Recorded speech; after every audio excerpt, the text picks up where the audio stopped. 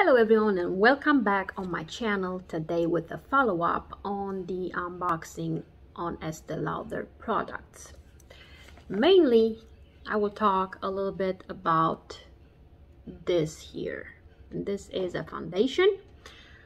The shade I'm using is 2-in-1 or Desert Beige, and the foundation is pretty new. It's their new product and it's a water something based product. It says Futurist Hydra Rescue. So even Hydra, that means water, it's based on water hydration. And it's a SPF 45. I love this foundation. I don't really like foundations. I don't really apply all the time foundations, but I think I'm going to use this as much as I can. Number one is because it has SPF 45 and it protects my skin.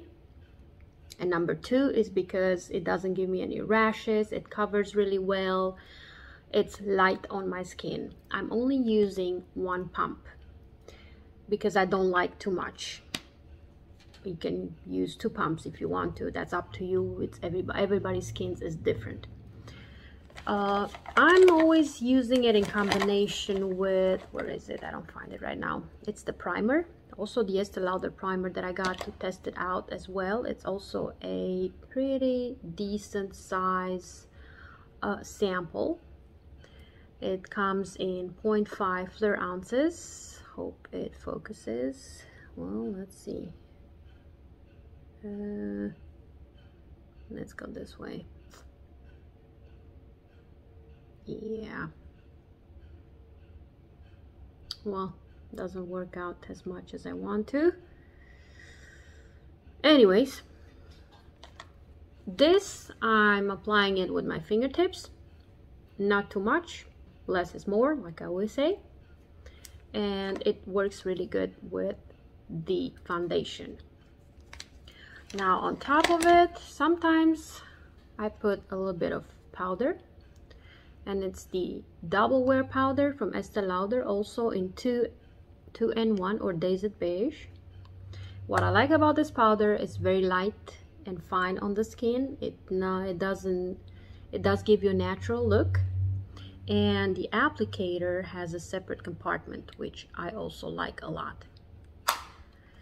I've been also testing the bronzer, which I put a little bit on. Not sure if you can see it, but it is noticeable. This comes in Bronze Goddess Powder Bronzer or 2 medium. It looks like this, and I'm applying it with a blender brush as well, because this brush doesn't do too much. As far as the highlighter, which I also got to test it out, it was actually on sale. It's 003 Bronze Goddess. I also applied it, not sure if you see, but I can see and I can feel it. It is a really light, really nice highlighter. I always apply it with my fingertips. It works better than with the brush, at least for me, and that's how it looks like. Okay, and next, but last but not least, the pencil, the lip pencil, which is number 8 or Spice, which is really creamy. It works good with lipstick or even without lipstick. I even put a gloss on right now so you can see what the color is on my lips. I used this kind of gloss, but this is mainly the color of the actually the pencil, the lip pencil.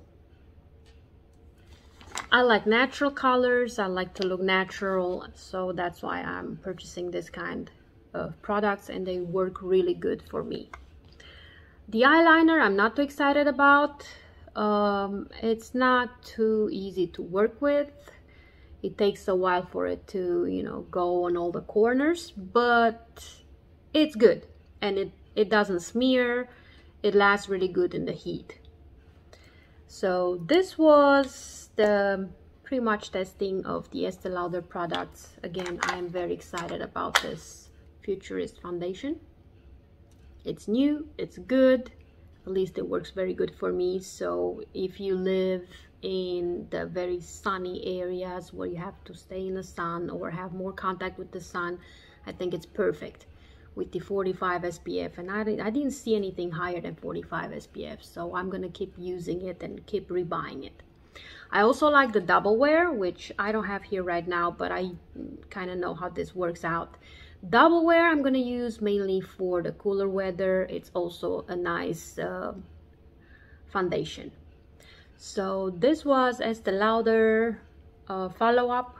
Thank you very much for watching. Till next time.